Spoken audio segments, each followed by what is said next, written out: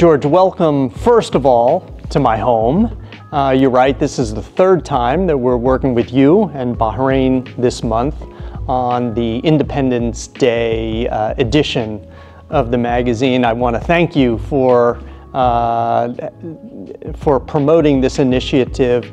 It's something we're very proud to be involved in, and it's especially nice to be with you here in our home. And you can see the backdrop is one of your and my favorite things, a beautiful painting showing jazz in New Orleans. And we've got a little display here.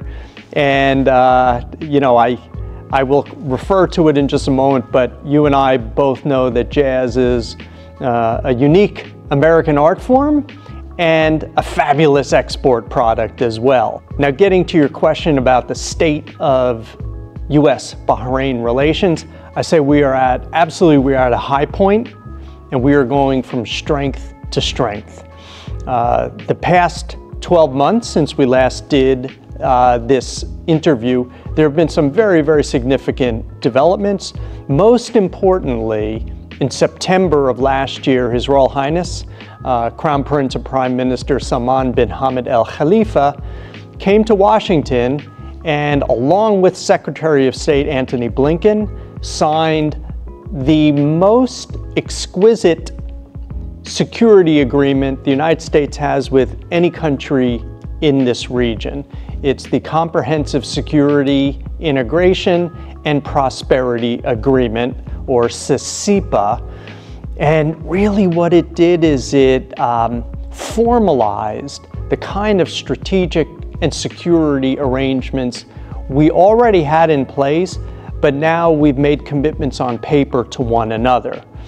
But in addition to the military and security aspects, there are two other things in that agreement. First of all, trade and investment, and secondly is science and emerging technology. Our two governments and our two private sectors are looking forward to building out those pillars. Of course, we already have the free trade agreement, which has been in place now for 20 years, but we're always looking to do better. And we think the agreement, CSIPA, will allow us new opportunities to expand our commercial relationship. And then in the science and emerging technology realm, we want to get our technology companies working together and finding new applications for technologies, frankly, that you and I are not going to be able to anticipate. 12 months from now, there's going to be entirely new items out there. We want our companies, our governments, our research institutions, and our universities to be working together. And then, because you asked more broadly about the state of relations, I want to mention, of course, our people-to-people ties. Again, that gets back to the jazz that we discussed. About a year and a half ago, we brought out a New Orleans brass band to play here in Bahrain. And for the Spring of Culture this year, we brought out a jazz group from New York called Jazz House. And they did some master classes, and they also played at the Jazz Fest celebration. But music is just one area where we're working together. We are working on media affairs, technology, entrepreneurship, other artistic outlets. And the people-to-people ties that we develop through these activities, frankly, are what are going to last for an enduring way. People know one another, they trust one another, they want to collaborate with one another. Look, there is an American Chamber of Commerce in Bahrain. It's an organization we work with very closely. Likewise, there is a U.S. Chamber of Commerce in Washington and the Bahrain Chamber of Commerce and Industry here.